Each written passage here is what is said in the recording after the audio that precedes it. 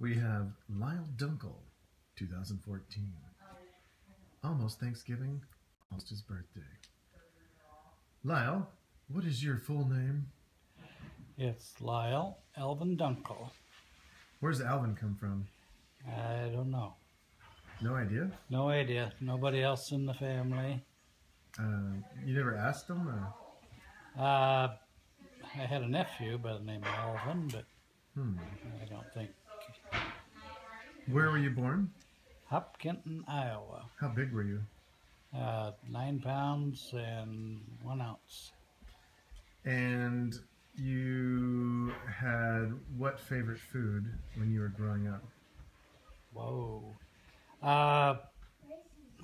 We had big gardens of potatoes, tomatoes, onions.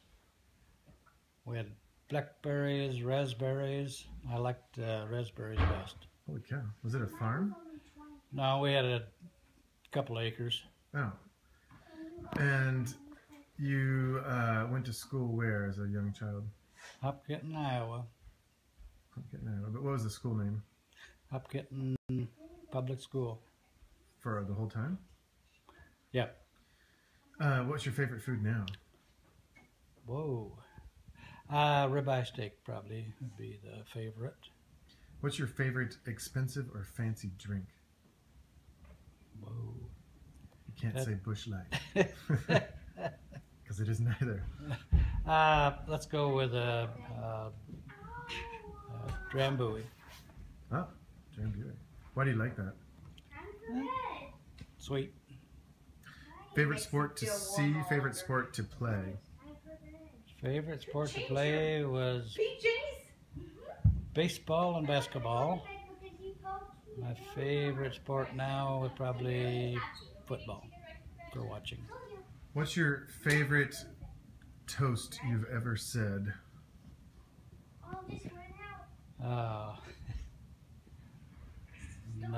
Here's to me. Like what would you... You had to have had a funny one, you know, like something that rhymed and ended with a bad word. Or... No, we don't do too many toasts. We just. If you were to toast, what would be your signature funny line? Just be good luck to everybody. Good luck to everybody. Those crazy tough bars you hang out in would probably be appalled at that kind of language. When was the last time you threw a punch? Threw a punch? Yeah. Probably in grade school. Uh-oh. On the playground. Oh. Nobody messes with the line. That's right. I had one altercation with a fella that You did? I just had to hit him back. How did that end up? Did you win or? Yeah, we quit. Oh. I think the bell rang. We had to go back in. Oh, it's like a boxing match. Yeah, it was school recess. How old were you when you had your first kiss? Oh, 25, 20, 26 maybe. Yeah, okay. 26. I don't know. We have people doubting the answers here. That's a long time ago. If you get stuck on a deserted island, what's the one CD you would pick for music? Whoa. Like a singular album, LP, 8-track tape, cassette, laser disc, whatever you want to call it.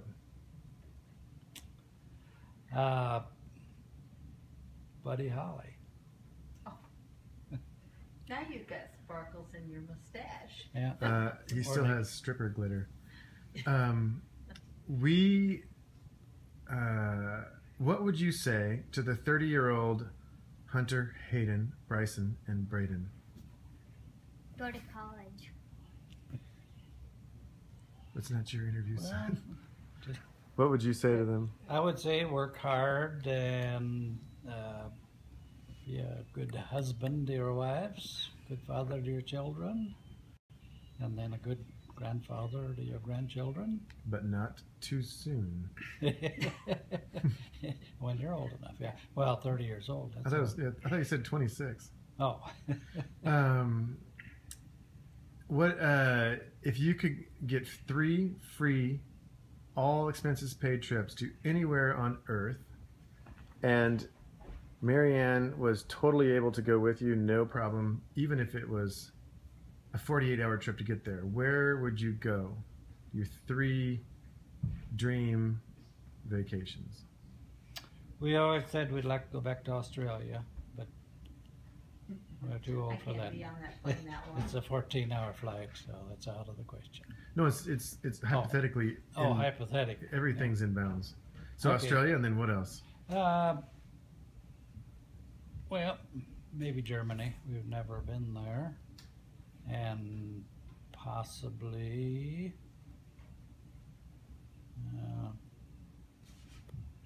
South America.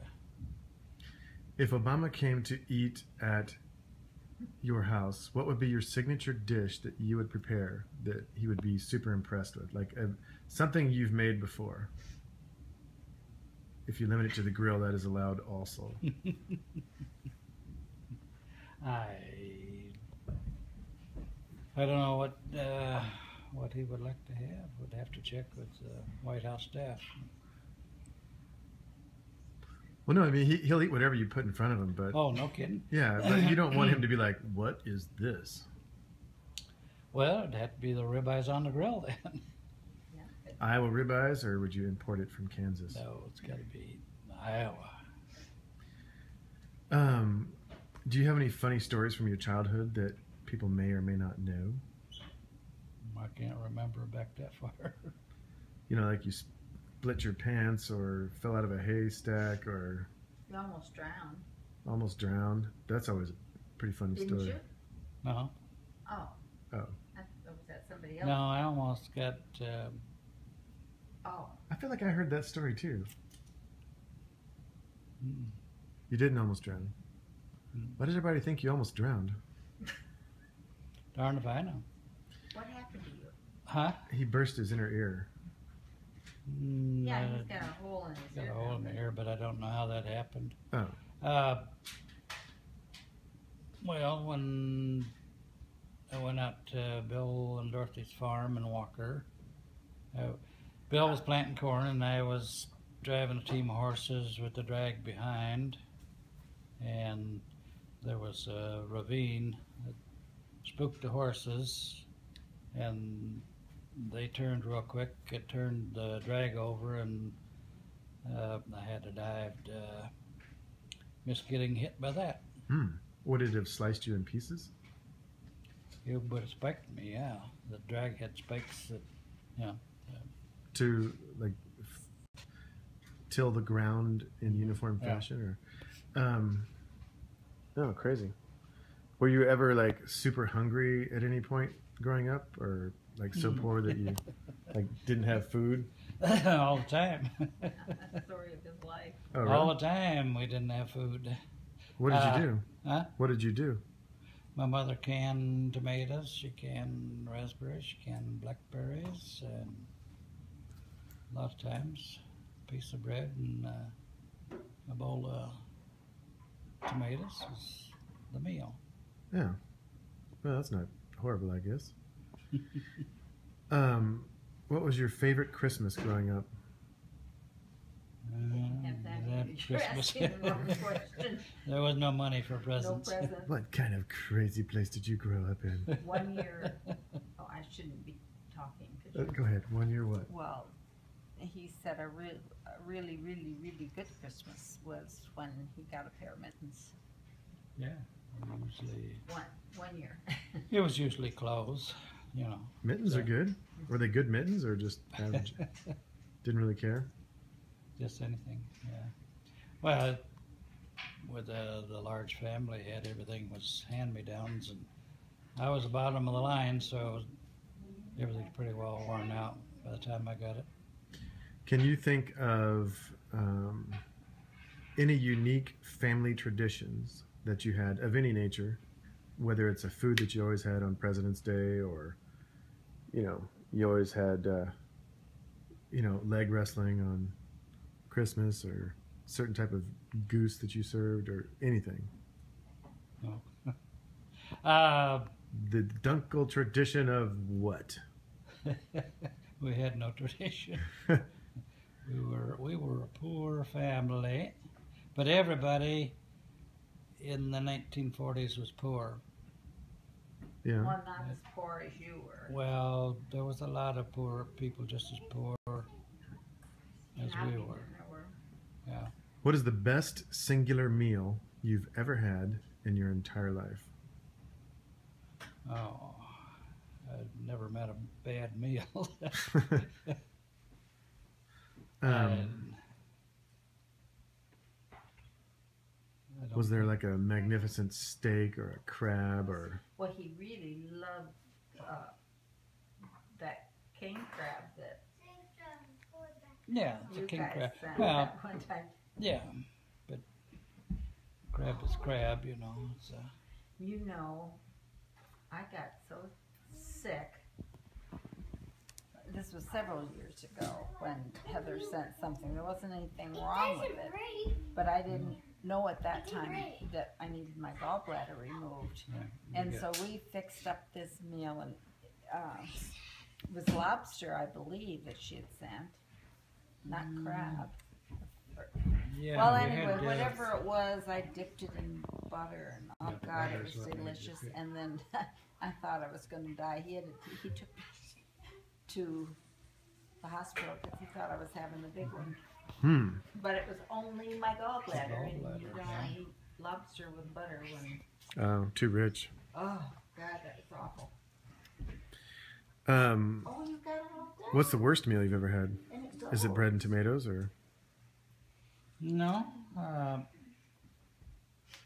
One time my dad took a goat as payment for his work. He butchered the goat. Oh.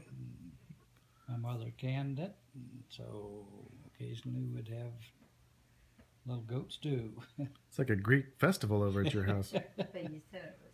Yeah, it was terrible. I would never. You don't order goat anymore? No. I don't know if you can even buy goat food or goat meat. Is there anything that you wished you would have done in terms of adventure or thrill seeking? Like, did you want to parachute or bungee jump or wrestle midgets or? Nope. You're thinking through the midget wrestling, aren't you? I was a pretty straight-laced kid. Oh. If, well, If what? The Army was an experience that I'll never forget. Got drafted into the Army and put in 2 years. And Where did you go, travel-wise? travel-wise to Texas, basic training in Texas, studied long-range radios in Georgia, and went to Fort Knox, Kentucky for 20 months. Did you guard the gold?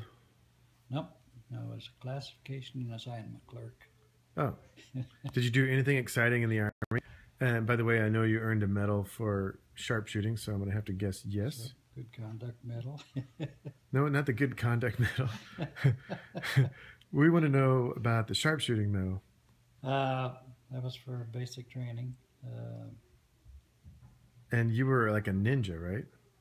I was a pretty good shot for not ever having shot a rifle. Were on a target, like were you hitting the middle bullseye or what were you hitting?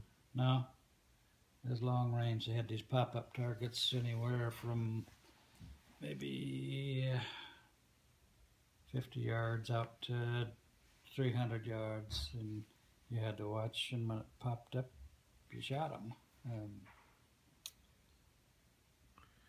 The first day of on the rifle range, I was setting a record for hitting them. Second day, it rained a little bit, my gun jammed, and I didn't get the record. What if they had shipped you off to war and your assignment was to actually snipe? Could you have done it? Sure, do what you got to do. in that military